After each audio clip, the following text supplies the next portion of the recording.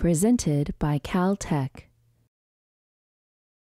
Many ocean invertebrates, like sea stars, can famously regenerate entire limbs, while others, like the sea cucumber, can regenerate their internal organs. The moon jelly Aurelia arida is one of the most plentiful jellyfish. By studying the juvenile form of Aurelia, called the Aphyra stage, we discovered a never-before-seen self-repair mechanism we called symmetrization. Jellyfish bodies have radial symmetry. Much like a daisy, they have a top and a bottom, but no distinguishable left and right sides. For jellyfish, this radial symmetry is important to how the animal moves through the water and shuttles food to its mouth. We found that when we removed arms from the Aphyra, instead of regrowing the arms, the young jellyfish rearranges its remaining arms to regain radial symmetry.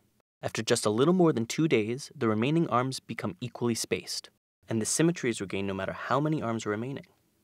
We found that instead of the animal growing new cells or tissue, mechanical forces generated by muscle contractions within the jellyfish drives the reorganization seen during symmetrization.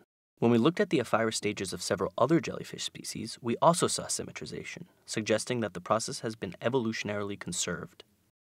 We are excited by the discovery of this new mechanism because it gives us important insights into the role of mechanical forces in self-repair and how reorganizing symmetry evolved as an alternative to regenerating lost parts.